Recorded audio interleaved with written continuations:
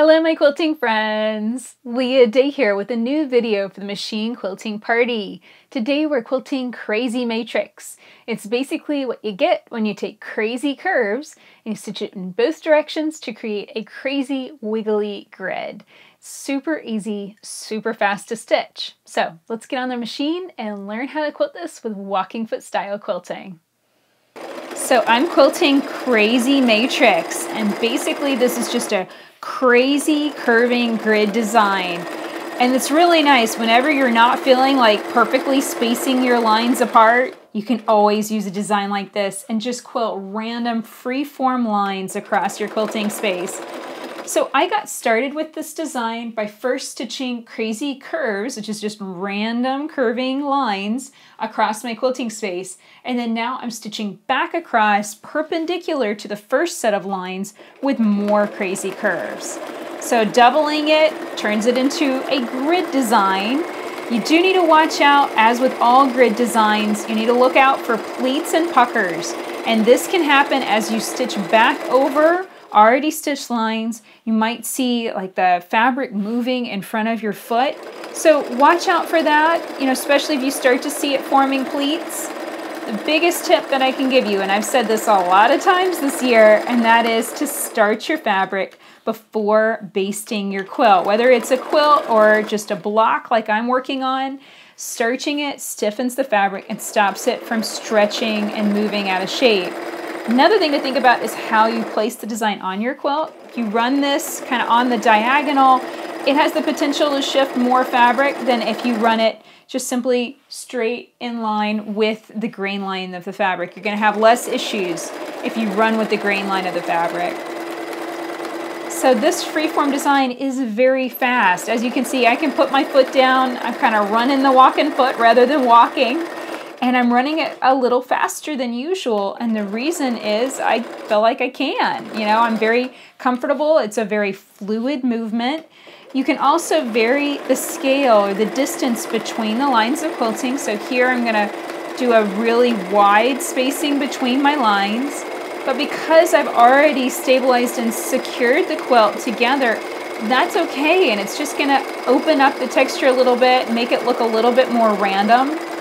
You can also quilt some of the lines by echoing the line before it. So here I think I'm going to stitch over and maybe do a 1/2 inch echo. So I'll line up the edge of my walking foot, or I'll kind of aim to line up the edge of my walking foot, and I can stitch just a straight echo of that design.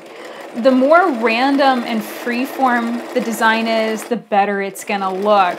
So really play around with it and see what effects you like to see on your quilt. If you don't like how random and chaotic this is, you might want to just try regular matrix.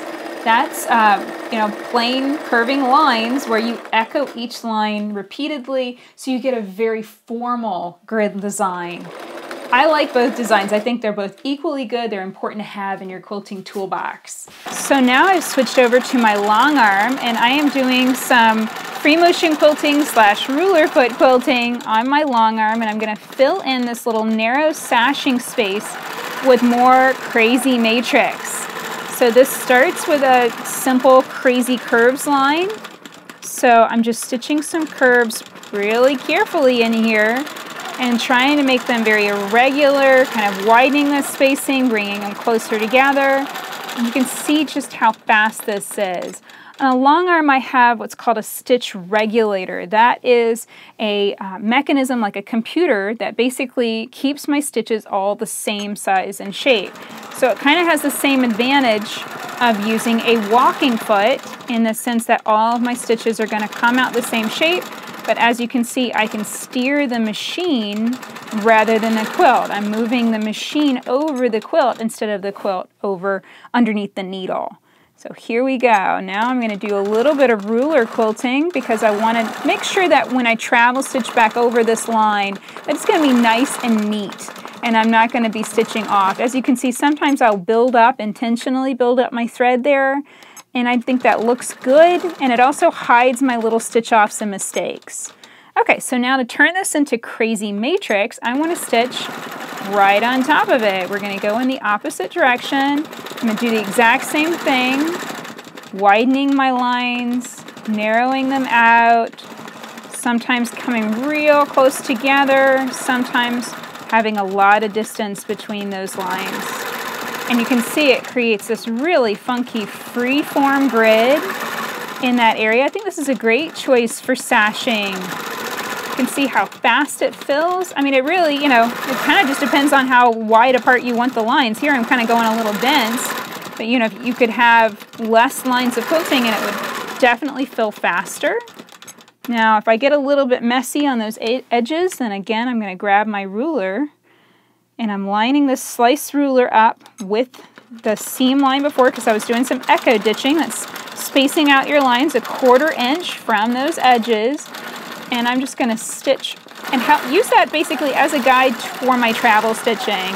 And you can see how that basically it's kind of like adding a bold texture to your quilt.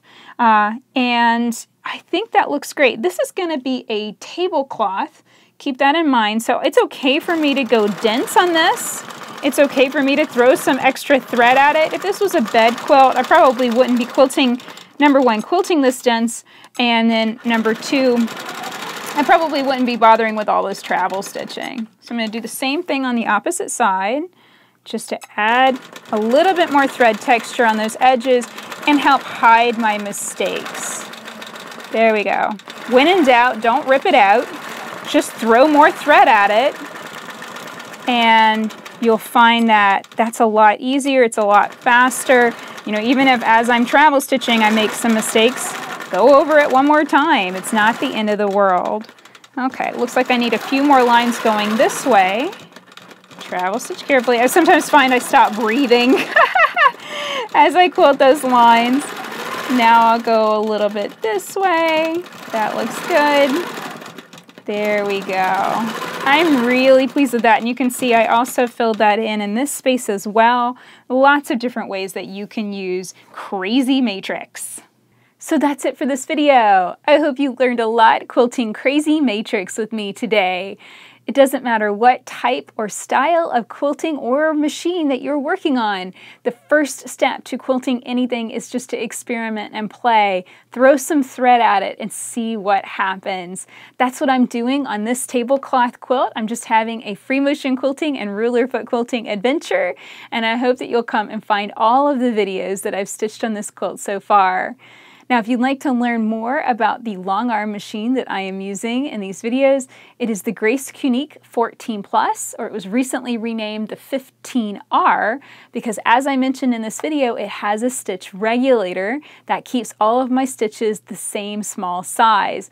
So very much like the advantage of using a walking foot, all of my stitches are the same size, and I can stitch pretty much any design and be guaranteed pretty looking stitches all the time.